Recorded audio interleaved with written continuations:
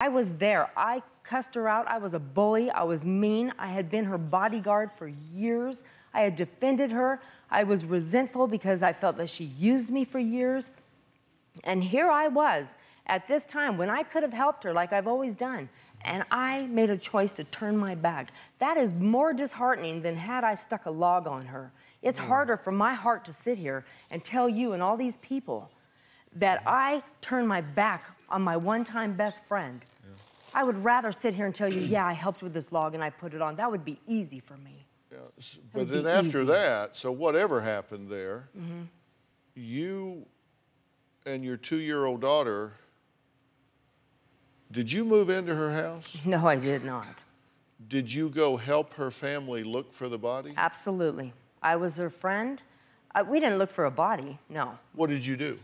So I incorporated myself back into their family because if I was not there, it would have been abnormal. And so I was so high on drugs, so full of alcohol, I would do anything to make sure I failed Missy. I didn't want to fail her family. That was a sick obligation my 17-year-old mind had. So here's what the prosecutors say, and you say they're just prosecutors, but I'm just going to tell you what they said. They said you and your 2-year-old daughter moved into Missy's mom's home. You volunteered for years to hunt for the killer and help this family. No, that's incorrect.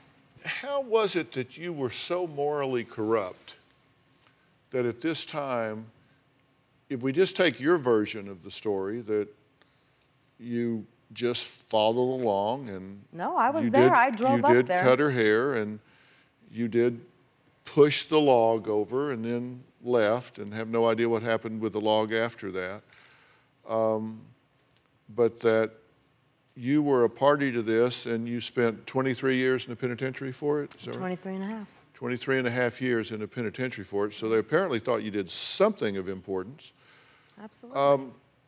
As you look back on this, how were you so morally corrupt that this was okay with you at the time? That this, wow. that this was something that you didn't say, you know what, no way, what the hell are you doing tying her hands behind her back?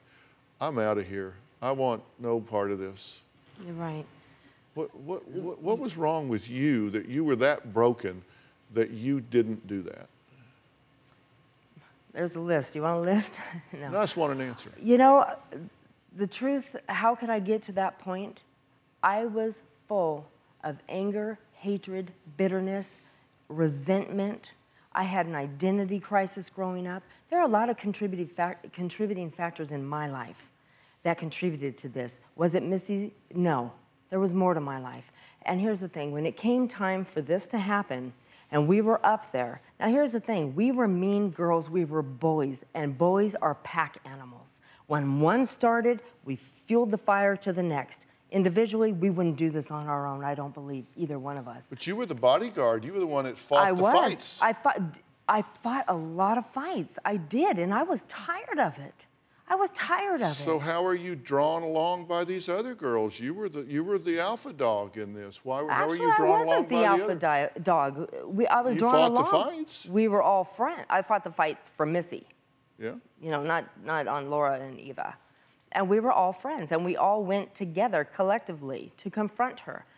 The plan wasn't to go to the mountains. That was an afterthought when Laura was driving by, when Eva and I were waiting at the park.